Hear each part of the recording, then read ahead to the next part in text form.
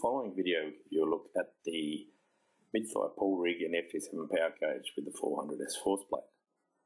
I'm going to show you how you go from a mid-thigh pull to a counter movement jump, and it's going to be shown in real time to show how quick and easy it is to swap between the two. Here we go. We're going to start by positioning the right number of boards onto the force plate to give the correct knee angle. I'm going to zero the force plate with the correct number of boards in place. I'm going to have the athlete step on, take up position, press start, get them to pull up on the bar.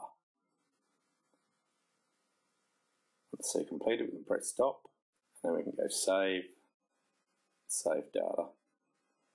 Now we can simply undo the two screws in the barbell locking collars, slide the barbell out,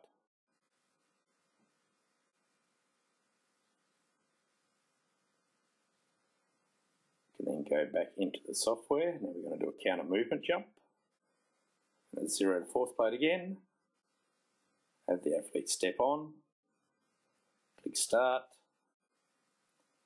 and jump. Let the trial run down.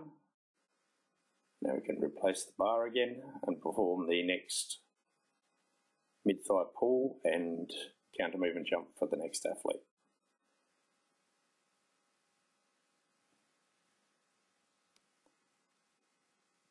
Bar is once again secured, and we can start again.